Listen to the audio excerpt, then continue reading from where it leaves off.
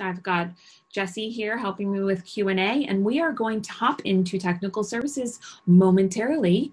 I will start sharing my screen so you'll have something to look at, and I guess I could start my video so you can also have something to look at. But I'm over here on the Bywater Solutions web page, and we actually have a great resource for y'all. Let me do this to everybody. This upgrade note page is where we're trying to house as much information as we can. So it's a one-stop shop, but we have, the release notes. So from the Koha community, the release notes, the manual, the schema, which has a brand new look, all the blog posts that we've created thus far for our 1811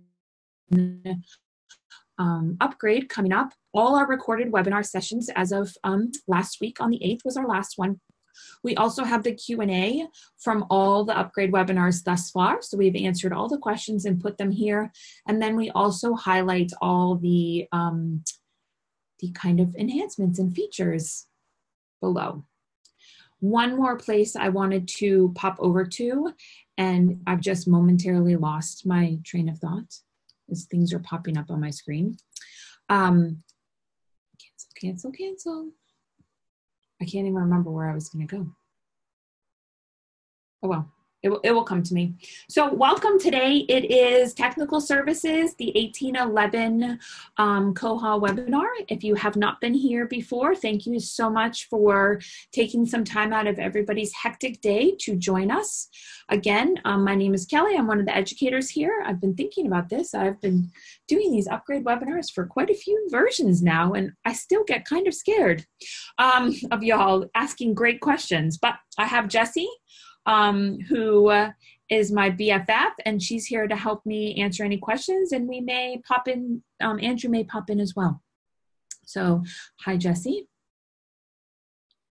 Good morning. Good morning. For everyone, if this is your first webinar, you are not able to talk. I'm really sorry, but we do have a Q&A box that if you ask any questions, we're happy to help answer those, as well as a chat box. So we love the Q&A because it houses those questions and everyone can see them, but we also have the chat box that you can use. As I was saying, this is our upgrade note page, which you can. A lot of the information is living here for 1811. Biggest question of the day, when do I get upgraded to 1811? That is going to happen in June. June is the month of upgrades. So we will start in June. If this is your first time getting upgraded, on your staff client, you will get a red box over here where your news section is, and it will tell you about a week before that you are going to get upgraded.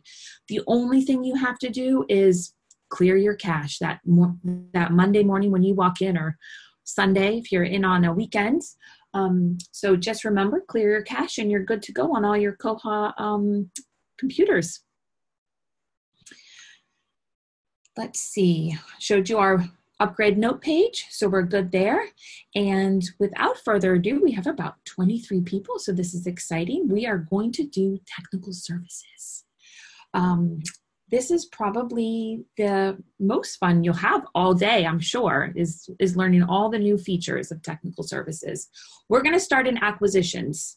I hope a lot of people are using our acquisitions, and if you're not, then this will give you a little kind of insight into how this module works, because there is a lot in this module that has some features and enhancements. I also wanted to remind you, if you did not know, there is an agenda for our upgrade webinars.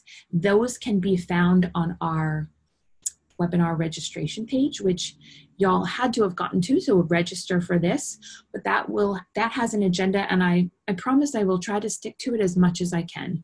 But that gives you a nice summary of all the bugs that we are going to talk about today.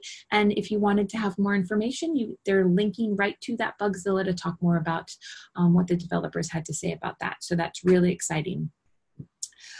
Now, this is a test site, so we don't have a ton of funds, but this is my acquisition page. You can see I have, my fiscal year of 2019. I have 2 funds. One of the kind of visual enhancements of the acquisition module is just the way that the basket information has been reformatted. So I'm going to pop over to a basket. And I can tell you, new baskets. Let's call this Spring Fever. Everything is kind of stayed the same on this page, but it is actually going to be that, that top feature. It's just a little bit cleaner, I think.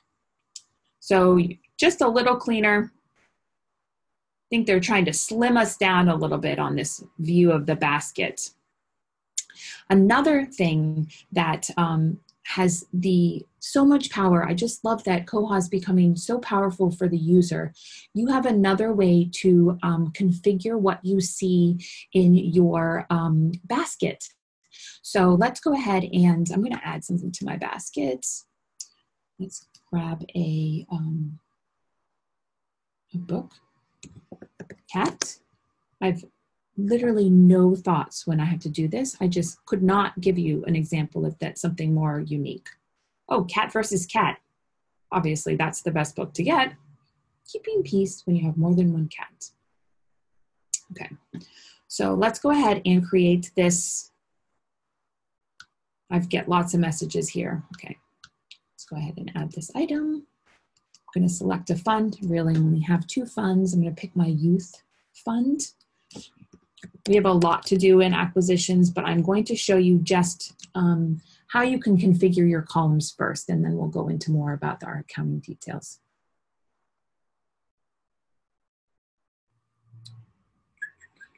Okay, so you can see the columns that I see: order, RRP tax, e-cost, total, fund, supplier report, modify, cancel order. So let's go over, and I'm going to open a new tab.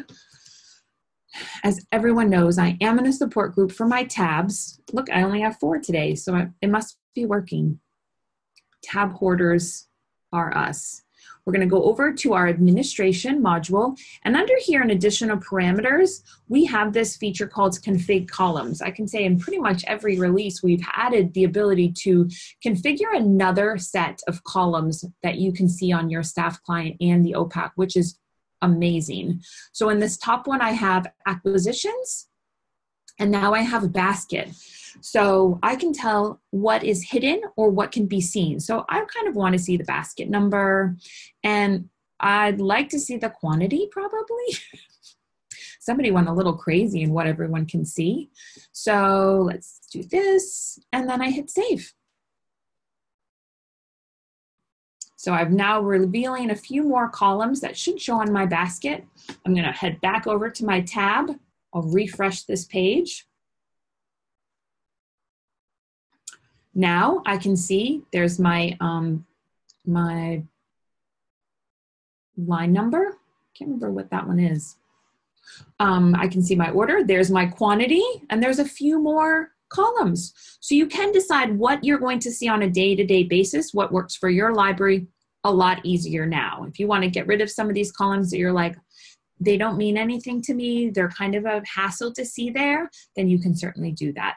Now, another thing that you'll be seeing on a lot of the pages within Koha is this kind of gray bar that allows you to search, go to the next page, show as many entries, and then you also have this column visibility as well. Now, this is just going to be that one time that you're looking at this view. The configure columns is more of a permanent until you go in and change those configure columns. So super, super awesome. Okay, we also have the ability to duplicate existing order lines to a given basket. So I know that maybe I've ordered this 2 weeks ago. Oh, funny story. I was in a bookstore yesterday and I had a book, and these 2 ladies came over and they're like, "Where did you get that book? Because I really want that book." And I'm like, "Oh, this was on display." And I said, "But maybe it's in another section." So we went, and I had the last copy. I felt really bad, but I didn't give it to her. I kept it for myself. But the bookseller was like, "We are going to have to buy some more." So she may have already created a basket in Koha and ordered 5 copies, but with our whole conversation yesterday, maybe she wanted to add some more. So what you're going to do is you're going to be able to add an order to a basket from an existing order. So let's go ahead and I'm going to add to basket here. And then we have a couple more options in add to basket, but I'm going to show you right now this from existing orders. So I'm going to go ahead and click that, or I'm going to highlight it and then I'm going to click it. There we go. Then I'm going to go and I'm going to have the ability to look for title, ISBN, if I know the vendor, if I know the basket, for that order that I know is already in acquisitions. So I think I did this morning. I'm going to go ahead and search.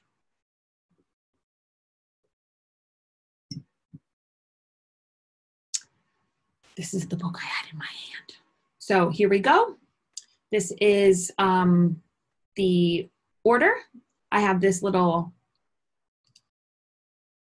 next button. I'm going to pick the one that I'm going to choose because you can imagine you can have a couple different, if you put a very vague title in, you're searching, you know, have quite a few options there. You're going to pick which one you're going to duplicate. Then you're going to say, hey, yep, it's coming from the same fund that I ordered it the first time. I could change funds if I wanted to, but I'm going to say, nope, use that same funds. If I had an internal note, a vendor note, or I was using statistics, oops, let's use the same currency. And then I'm going to go ahead and duplicate the order. Super easy. Koha is going to grab all that information. Then it's going to show me a little snapshot of what I've just done.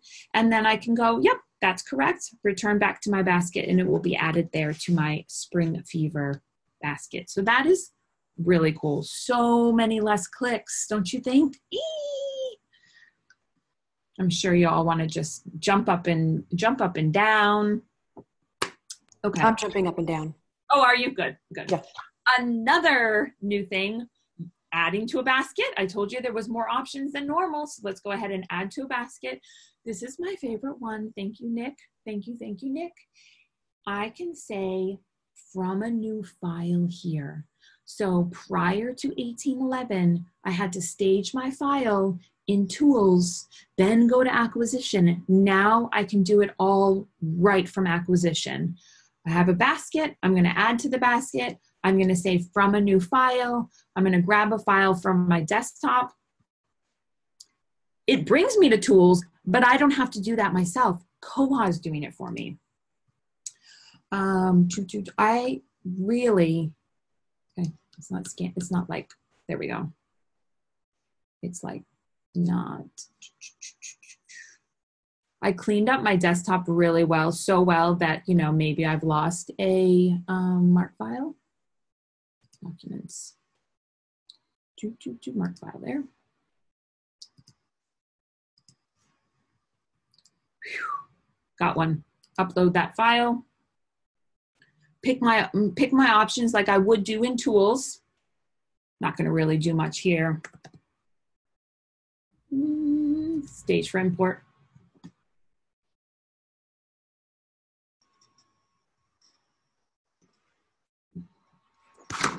Oh, it's waiting. Okay.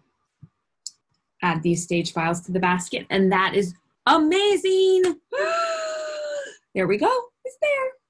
This is probably my favorite enhancement of 1811 for acquisitions. This is a huge time saver. I think it's my favorite too. I don't know why, but I just think that like, it just felt like you were doing a lot of clicking to take a file and add it to acquisition. So Jesse and I, that's why we're BFFs, because we have the same love in acquisition. Okay. Now that you have to calm yourself back down, get your heart rate back, because I got another one to show you. We are now going to have separate replacement cost and retail cost fields in acquisition. Now, we always had a replacement cost and we always had a retail price fields, but now they're separate. So this is going to make it that they're independent while you're ordering and while you're receiving, that they are going to remain separate. Really exciting. So let's go ahead and I'm just going to pop over to the, oops, I popped to the wrong place. Let's pop back. I'm going to go to modify on this one item that I've already put in my basket. So under accounting details, I always had all these fields, but now they're pulling them out separately. So when you do the ordering and the receiving, it's clearly defined that replacement price and that retail price. So you have the vendor price. If I added that vendor price of $25, all those fields are going to populate. Now, if I said my vendor price was $25, but I'm going to make my replacement cost $30. So now still budgeted cost, that's how much I'm paying. That's how much I'm taking out of the budget is 25, but that replacement cost is 30. So let's go ahead and save that. Maybe. Getting a little.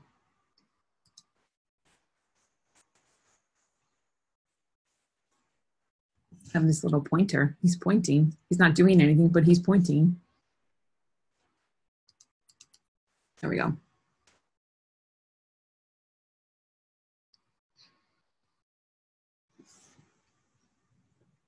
Oh, I should clear my dog. Okay, so now let's go ahead and close this basket. And I'll receive that book. Okay. We're in that same vendor. I'll receive my shipment. The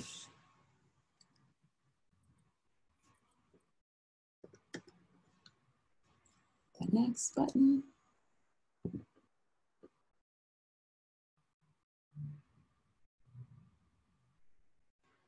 Okay, let's go find that book. There it is, the farm. Let's receive this.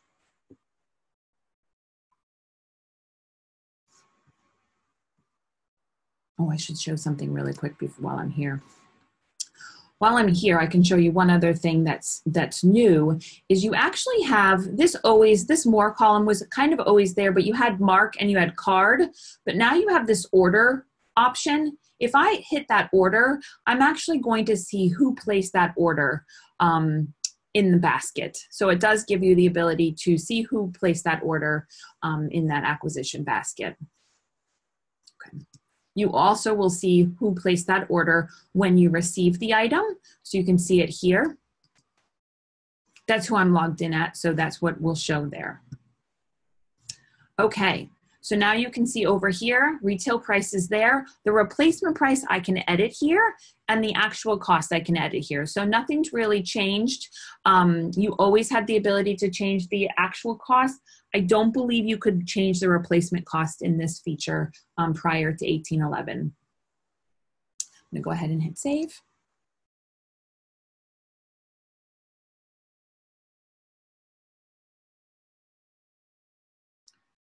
There it is, let's finish receiving.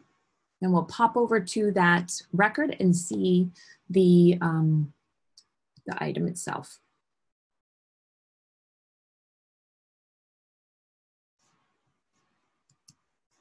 You can see there it is. There's that other one that I duplicated. Remember, I duplicated it. Let's go ahead and edit this one.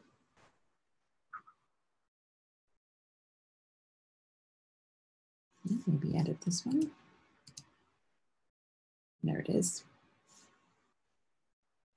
So I can see there's my purchase price and there's my replacement price. So that's great. That's amazing.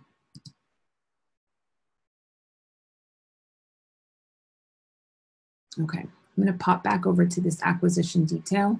I'm gonna go back to my invoice because I may have, I might have made a mistake in the invoice. With 1811, you now can make adjustments to your invoices. This is so exciting. So I'm in my invoice right now and I realized, oh my goodness, I said that it cost $25, but it actually cost $27. I don't know what I was doing. I have to fix this. Prior to 1811, I don't even know how people did this. I don't know how they edited their invoices, but now you can do and add an adjustment. So here I am, I'm in my invoice. and I can add an adjustment here. I can either do a positive or a negative. So if I wanted to add money, in my case, I'm going to add $2, but I could also remove money if I realized that I did it wrong as well in the negative. Add an adjustment. I can add the amount $2. Now here, the reasons are a drop-down menu that can be set up in your authorized values. You can choose what reasons are displayed here. So again, this is something your library can determine what they would like to have as reasons. You can also see I have a note field, so I can also put my initials in addition to that reason. So let me pop over to my authorized values and show you where you can set that up. It's called a reason.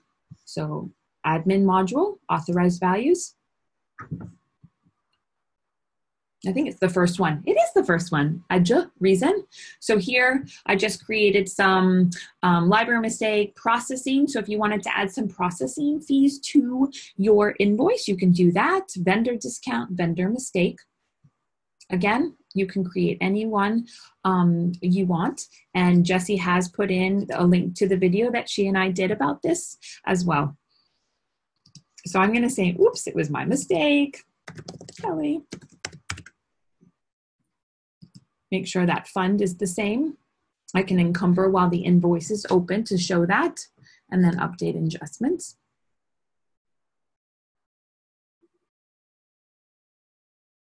Okay, so now you can see here on the invoice details, I have this total with the adjustment. So now it's showing as $27. So amazing, like just full on amazing that you can do that. Positives or negatives. I know people are like waving their hands like, whoa, maybe, maybe not. Okay, let's go back to my Bear Pond Books vendor. Let's look at some baskets. I think I created one earlier. My youth basket, so let's go ahead and view that. We always had the ability to add internal notes and vendor notes when we're placing orders. Now, if you add an internal note, you get a pop-up as opposed to it being a text in the on the actual page. So you have the ability to add this internal note, but now it's just a pop-up.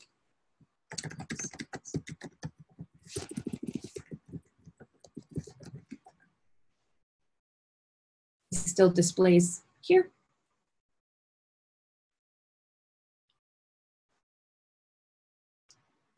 And there you go. So that's new. That's really fun. Okay, so we showed you the order lines creator earlier, but that was probably on your agenda afterwards. Did adjustments. So exciting, the adjustments.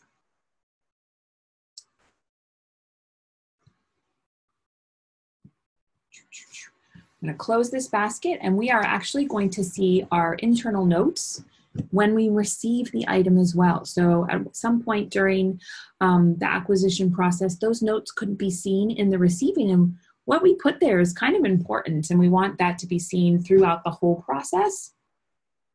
So let's go ahead and receive another shipment from Bear Pond Books. Very busy with the mail today.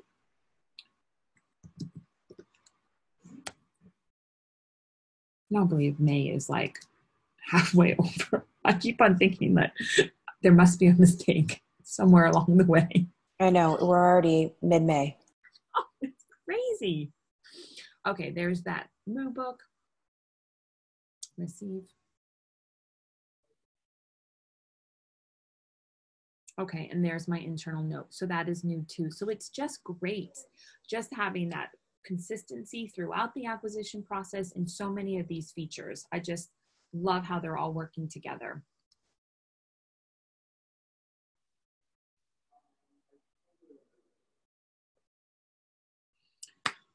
Okay, I mean, how happy are acquisitions people right now? They're probably just jumping up and down. We are now going to float over to our serials module and show a few things on the serials module. One being the ability to add several receipts for a given subscription. Now, I had to read this a few times, but I kind of understand where it's coming from, and it may be something that libraries are going to embrace, or it might be just too many steps. But you can now, prior to 1811, you could put in a subscription and say, it cost me $200 for this subscription, and put it in every year and receive it. Now, with this new feature, you can actually put in per issue amount versus saying that this subscription costs this much. If you do it a per issue amount, you can actually receive 5 at a time and have that recorded as such. So let's go through that process. Let's go back to my acquisition home. Let's go into my, blah, blah. There we go, search. I think I created one. Let's create a new one.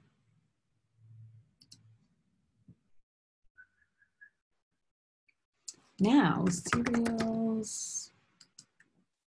Again, I'm very creative when I do baskets names. My creativity just oozes from me. Now I have add to basket.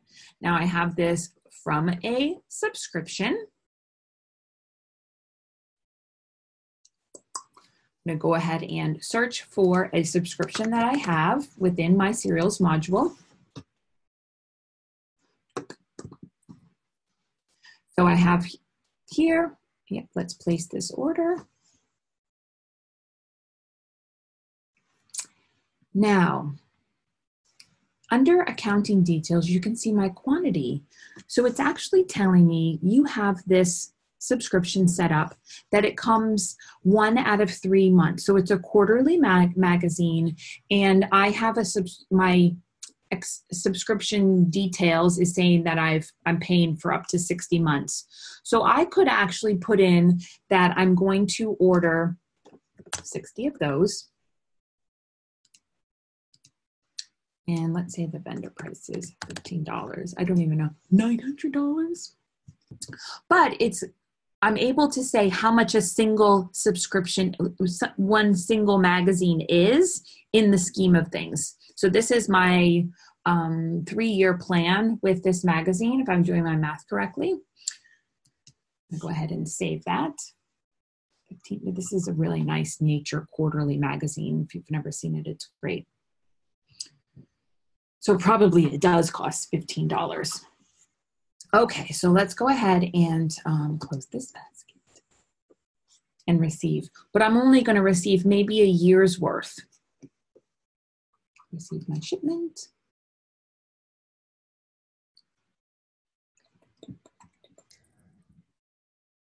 One, 4.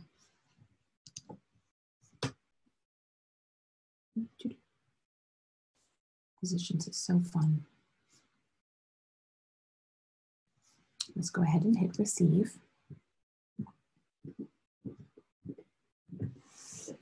Quantity ordered, quantity received. So I'm going to go ahead and say I only received my first year, which should be 4.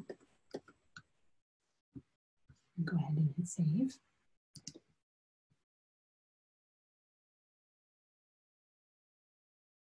This is also going to reflect in your subscription module, so that's really cool too. So let's go ahead and hit save. So you can see that's my price, what I'm going to pay out of my budget currently, because they're $15 and I'm receiving just 4 of those. Okay, so there we go. So let me go over to my Orion magazine. Go to my acquisition details. You can see there it is. Oops, that was this one. I did it this morning too. That it is, I received 4 at this point.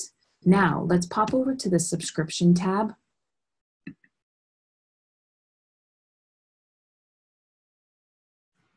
I have this acquisition detail tab as well. So you can see here, I have, there it goes. There's my cereals basket.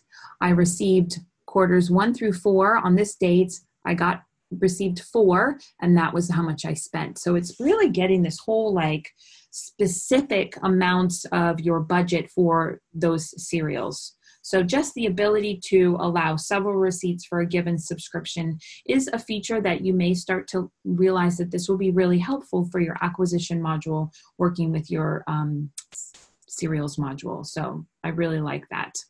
This is great when you have to set up several subscriptions. This is a nice enhancement. I like it too. Yeah. Okay, so boom, boom, boom. You also now have the, let me go to my information, go back to my Biblio Orion. Under your acquisition details, you have a few more, you have at least one more column. You have the subscription call number added to your acquisition detail grid as well from the subscription module. You also have a subscription link. So from here, you can go right to that subscription in your subscription module. So both those columns are new. That's pretty cool, right? Now, there is another, in the admin module webinar, we talk about permissions and how they've gotten pretty granular in the admin portion, but we actually also added a new permission for suggestions. So prior to 1811, you actually had to have like manage budgets as a permission, so you could actually manage subscriptions. And now actually you have the ability to just give a staff member manage suggestions option. So again, another great way to make sure your permissions are set up correctly for staff members and giving them exactly what they need. So I love more permissions. I mean, it's not always easy to look at the whole page, but at least you know that you have the ability to adjust those. Let me go here. I just want to show you set permissions. So this permissions are set up through your patrons.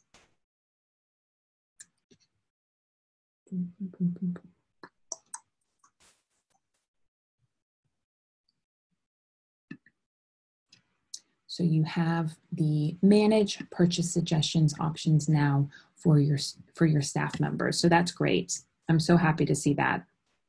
You also have the ability to manage currencies and exchange rates. That's a new permission as well. So this may be helpful to a library that does do a lot of their currency and exchange rates. And so now there is a separate permission. Again, remember, admin got a lot of permissions this 1811 as well, because it was realized that there are a ton of things people can do if you give them admin privileges. And so it was broken out.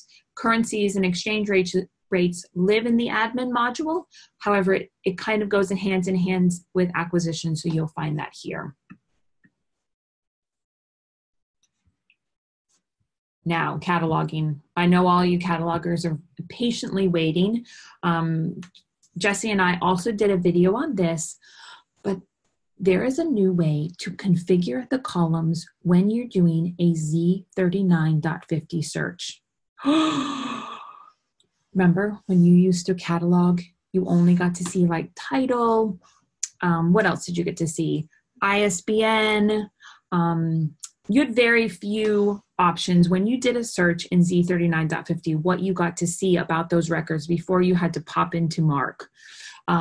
So let's go ahead. I'll show you in the Koha administration module, you have a new system preference, and it's called additional fields.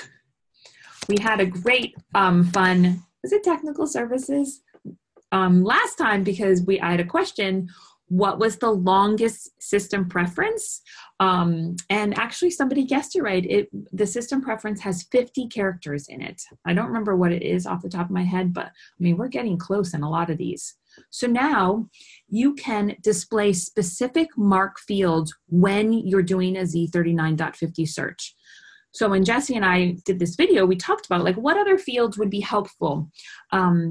We thought possibly seeing the H. So if libraries are using that as the medium, so we know if it's a sound recording or if it's a DVD. We also thought maybe seeing the RDA 336, 337, 338 fields. And then what we were really focusing in sometimes is that you don't know an overdrive or an electronic record over a regular print record when you're doing Z39.50 as well. So we did some searching. It looks like a lot of sometimes information from overdrive is stored in the 037B. So we added that as well. So this is exciting. So let's go and do some cataloging using our Z39.50 search. I'm going to pop over to my cataloging module. You can raise your hand if you use Z39.50. That is oh, there we go. Yep. So this is exciting. If anything, oh, look at everybody. Yay. If there's anything out there that you use, okay, let's do the farm because this is on my brain. Go ahead and search, which let me tell you, it's a great book.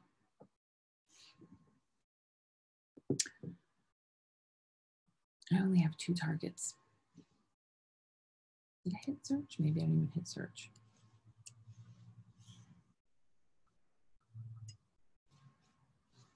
Actually, I don't know, Jesse. This is probably like my first favorite, and then maybe adding stage files is my second favorite because I forgot about this one. It's exciting. This is an exciting one.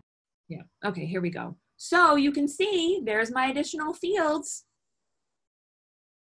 You can put as many as you want. You can see how they're bolding what fields you have. So I'm going to make this really big. So there's my 245H. It seems weird. I'm getting weird results, so I apologize for that. But at least I can tell. Let's see if we can find a, we don't have anything. Oh, there it is. I don't think that means anything, DLC. But still image, well, I'm not going to pick that one. I'm looking for the book. This one says audio disc. So the fact that you have the ability to choose what other fields you see is great because we all know that you have to look at the MARC records occasionally, and you are looking for specific things in your records, as all catalogers do, but it's great to kind of get a lot of information at one time, and then maybe you only have to look at 2 MARC records to decide which one you're bringing over versus 5, because you're not sure which one's the overdrive or which one's the electronic resource. So pretty awesome. Pretty awesome. So that is a system preference that you go in and put those MARC fields and then go to town and look for your records using Z39. I did put the link, Kelly, in there for the blog post and video. Perfect. Thank you. Thank you. Okay, we actually just did a video this morning on this new feature. How many of y'all are using the advanced editor? So if you're using the advanced editor, give it a woo woo. It's super fun. Now, I feel like with every Koha upgrade, we are adding more functionality with that advanced editor. And this is one that lets you add a auto incremented control number in the 001 field for your records. So Jesse and I were talking this morning about what kind of libraries may use this. We talked about maybe equipment. So if you were cataloging, laptops, projectors, scanners, and you barcoded them, but you also wanted to number them in a sequence for other reporting features, that you can now do that and have an auto incrementing number on your record. So one of the first things you need to do is you need to set up this authorized value of where you want the numbering pattern to start. So it is a drop-down menu. So it's in your authorized values in administration. And this one is called control num sequence. So let's go ahead and show that category, control num sequence. I'm going to do equipment like we did this morning, Jesse. So we have created one that this one, if we wanted to choose this authorized value numbering sequence, it would go BWS 007 and on and on and on. We can add a new control num sequence. So you could have multiple for different reasons. The authorized value is actually going to be the number of which you want to start the numbering sequence on. Description, let's do equipment, because that's what we got this morning. And go ahead and hit save. Yes, Marcia, it is a something that people like and some people don't. So I'm glad to see that we have two options for catalogers. Okay, so now that we've created that, now we're going to go into cataloging and use that advanced editor. If you have the system preference enable advanced editor turned on, this will populate. If you don't and you want to use it, that is a system preference. Maybe Jesse could put the name of it in. Enable advanced editor, I think, is the whole thing, but I could be wrong. So here we go. Now, as I said, this control num sequence is for your 001. So I'm going to go ahead and add my 001. I'm going to tab, and now I get this little cool widget, and I have the ability to choose which control number sequence I want to use for this one. So let's go ahead and hit equipment and say assign next. There we go. If I wanted to, I hit that twice, so it went to 501. If I wanted to override and do a different number for whatever reason, I can easily go ahead and add whatever number I wanted to put into this record instead of using the next one. So really great. This will continue incrementing. If you needed to jump another 100 for another reason, you could go back into your control num sequence and change that authorized value. So this is great. We talked about what if libraries wanted to use this and they only use the basic editor. You could toggle back and forth just to use this feature itself. So that is something that is possible, and Jesse and I showed that in our video. And you'll see that later this week. So this is a great feature. And ironically, I just had a ticket from a special library asking how to add a unique number to the 001. And I was just so happy to say, you have that ability now. Woo!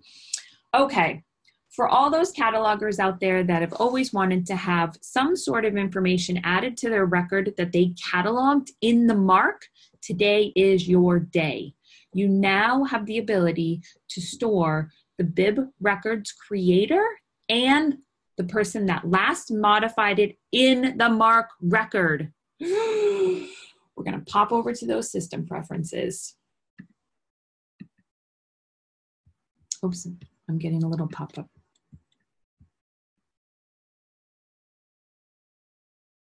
So we actually have, I want to say 4 system preferences for there, but if you type in MARC field 4, you'll get all 4 of them.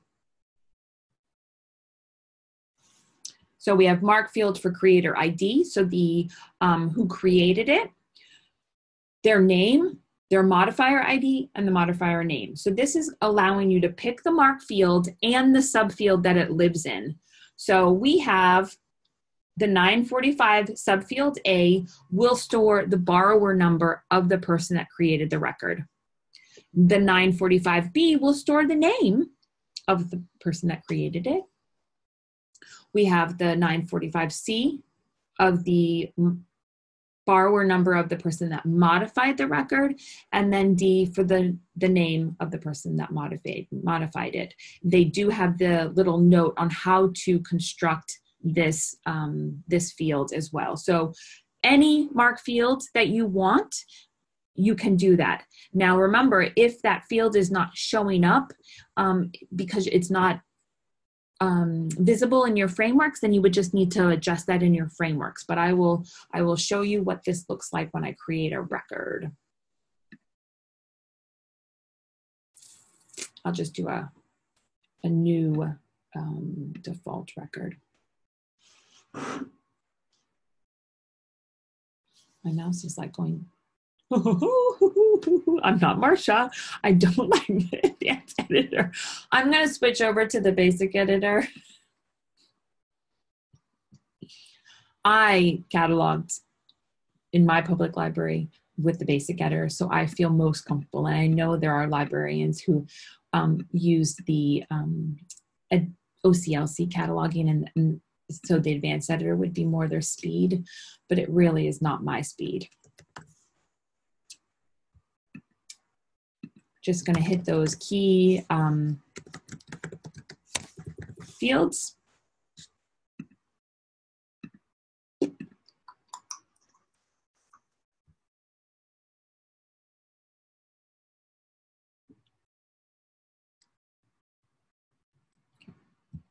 I don't need to add item information, as this is just going to show up in your bib record. So there is our 945. I am borrower 54. So there's my borrower number. There's my name. As you can see up here, it says BWS support. I'm the only one who has touched this, so it will repeat that I've modified it. And then if Andrew went in and modified it, then that would update with his borrower number and name in the C and D. So that's pretty cool. Pretty cool. I think that's amazing. So that is a system preference. You set up the mark fields and you determine what subfields that shows up in.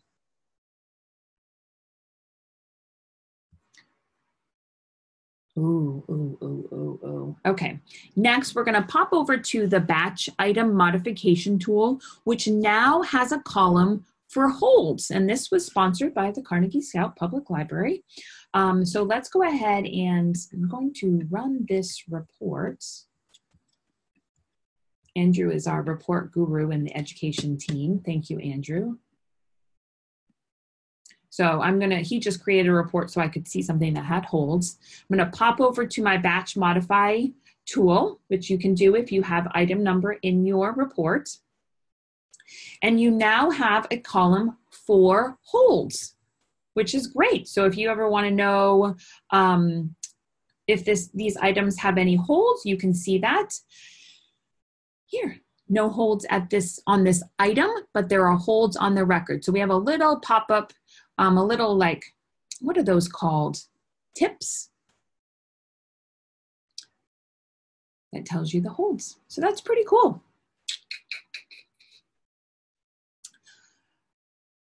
Now, for anyone who loves mark modification templates, there is a new feature, and this does not say, but there is a library that sponsored it, and I think that's on the agenda. So I want to say it was, I don't want to say because I may have it wrong. But this was something else that was sponsored by a library to add a new option in mark modification templates. And this is one tool that I always forget is a tool. I want to go into admin. So we have our mark modification templates. Prior to 1811, let's go edit items, edit actions, apologize. Prior to 1811, we had update existing or add new. Now you have, in addition to update existing or add new, you have add new. So you don't actually have to update the existing if you actually just want to create a new field. So this was a new option that has been added to your mark modification templates. It's pretty cool. Now, don't do what I did though. I forgot that this was a new feature, and when I created the item information, I did add new, add new, add new to my 3 rules, actions, and I got 3 items with those 3 rules. So once you do the 952 once, then you would update and say 952Y for this, 952A for that. Even I get messed up a lot if you ask anybody. Okay. There is now, and this we're going to create into a blog post because it's quite detail oriented, but to sum it up, what I want to say is there is a new ability to split your call numbers when printing. I can think of probably everyone in this room has that one odd call number that they want to say this is a ref, or but they're a Library of Congress. So if they add that ref in front of their call number, then when they run and create a label for that, it will actually think the ref is the beginning part of the LC and it will split it wrong. Now there is the ability to tell Koha how to actually split the call number so it prints correctly. Amazing, amazing. So let me pull up. I have this. So for my example, I created a label batch and put this label in there. So I have this ref, and really ref is outside of that LC number. This is in addition on what I'm adding. So I don't want it to split on the period. I want it to split as an LC number with the ref in addition to it. So you now can do that with a little power of regex. Don't be scared. Regex is not for everyone, but there are people in Bywater that can certainly help you with any regex needs that you have. So the ability to configure the splitting of your call numbers is going to live in administration. However, you know, labels kind of go hand in hand with technical services. So let's go ahead and grab that classification source option in cataloging. And we have the your classification sources. And now we have a way to add a splitting rule, which will change your world if you need to modify how it splits when you're printing labels. So we created one here, splits under using a regular expression. Here's our regex. You can have multiple splitting rules, so you could create a new splitting rule if you wanted. I'll show you what the one that we created to demonstrate with that ref example.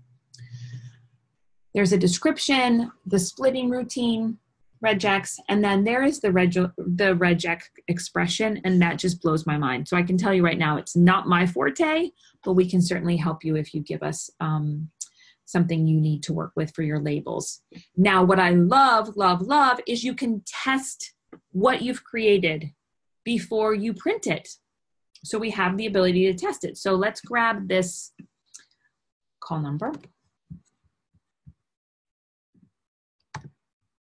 And we want to see how, if the regex that Andrew, thank you, Andrew, has created will split the call number correctly.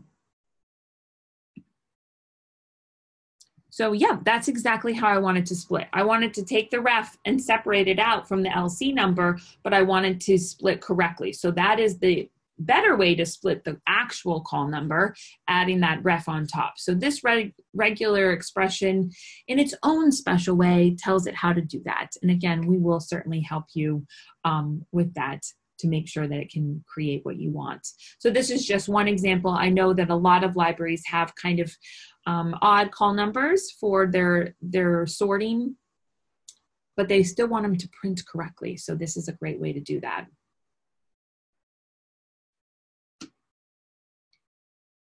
Okay. Oh, I missed one. I missed something in serials. I apologize. It was way down at the bottom. We have one more thing to show you in serials. There is now the ability to receive, to set the receive day on receiving multiple serials. So this is great. This is amazing. Let's pop over to serials. Okay, so let's look at our Atlantic Monthly. Did I spell that right?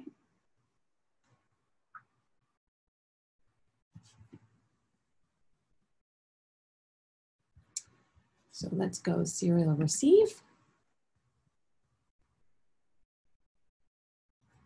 And I have this button that says multi-receiving. So then it will say, how many issues do you want to receive? And then if I wanted to set the date to today. So that's really awesome. Like, I'm going to receive all 3 of them. And I could say that, or I could say not, and it would set the date to what I should have received it at, which is probably what most libraries want it to do. Go ahead and receive those.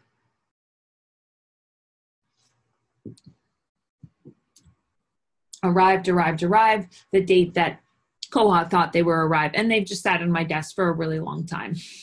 And I forgot to receive them.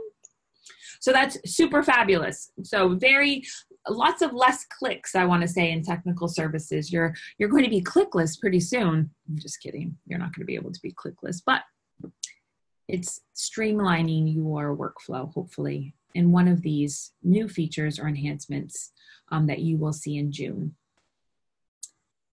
That sums up my technical services agenda. Do we have any questions? I cannot believe we've been quite quiet, but again, the question and answer box is great. If you have a question, you have 3 amazing experts on Technical Services 1811 with you today, the dream team. And well, no, I mean Donna too, but she's off training this week. Does anyone want to say what their favorite new feature is?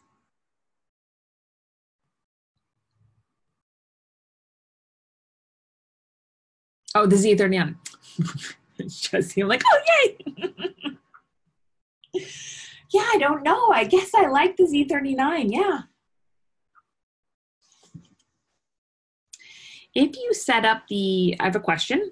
If you set up the 001 control number sequence feature, will it replace a control number already existing in the mark that you import?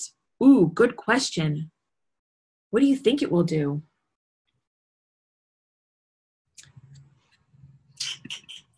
We'll have to test that. It's not that automated. So the 001 control number sequence only gets used if you're making a record or editing a record in the advanced editor. And it only gets used if you click the little button that says assign the next number. Okay. Okay, so you could retain it. Could you do a second 001, do you think? No, it's not repeatable. So anything you import will keep its 001 unless you go in there and replace it. Okay, perfect. Thank you, Andrew. Thanks, Andrew. I told you all have the dream team.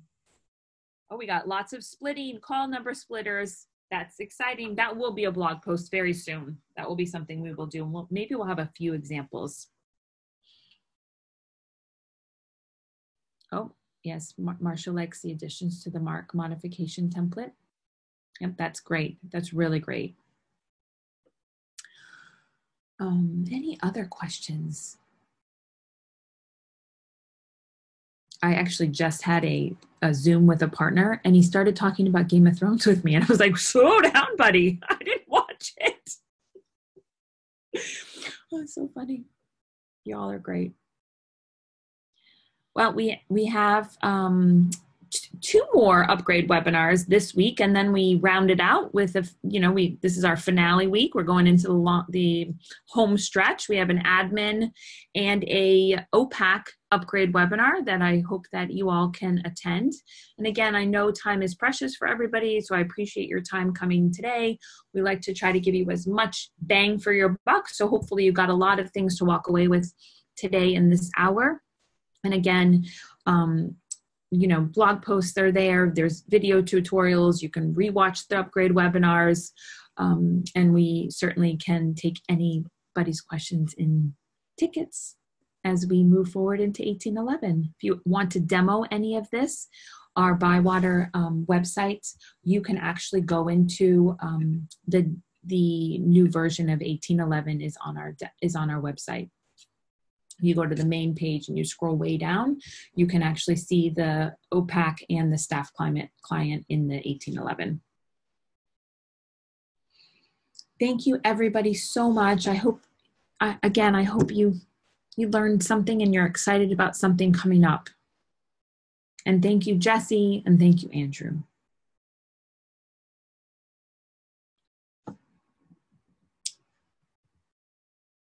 Quiet bunch. Thank you. Nice job, Kelly. Thank you. Thank you. Okay.